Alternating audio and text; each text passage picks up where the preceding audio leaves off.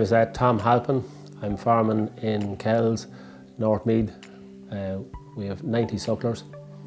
We calve spring calving, February, March, and we calve again in June and July. The system is bringing males to under 16-month beef and females to be slaughtered between 18 and 20 months. The breeding policy on the farm here is we use 3 breeds, Simmental, Lemison and Shirley.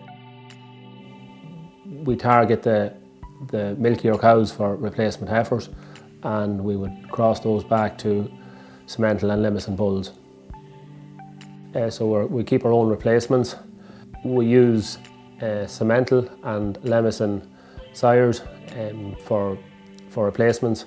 We would be targeting high yielding cows with the milk, and because we're aiming for the under 16-month bull, we need good weight gain as well. So our BDGP report is telling us that we had 86 cows for the reference year. We will require for 2018 17 4- and 5-star eligible females. For 2020 we will require 43 4- and 5-star eligible females.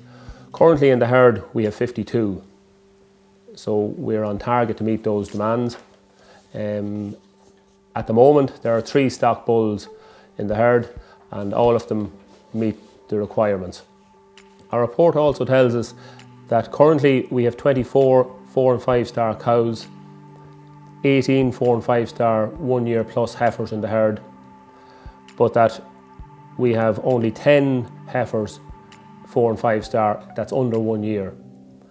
This is an area we feel we need to improve on.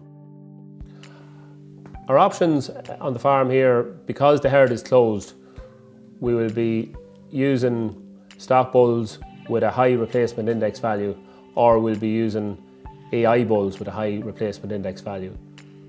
We have recently purchased a Simmental bull with an index value of 120, and this bull will be used on the milkier cows with 4 and 5 stars, and we'll be hopeful that these will produce suitable heifers for the future. Going forward, the foundation for any herd is that it would be to have suitable cows. Cows with fertility, with ability to produce a live calf and to have plenty of milk to feed that calf.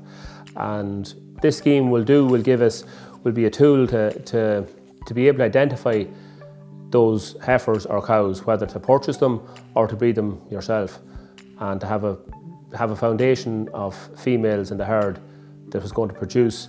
In our case, we're aiming for the 16-month beef, so it's important that the weight gain on those animals, there's a high daily live weight gain for those animals to meet the slaughter targets at 16 months.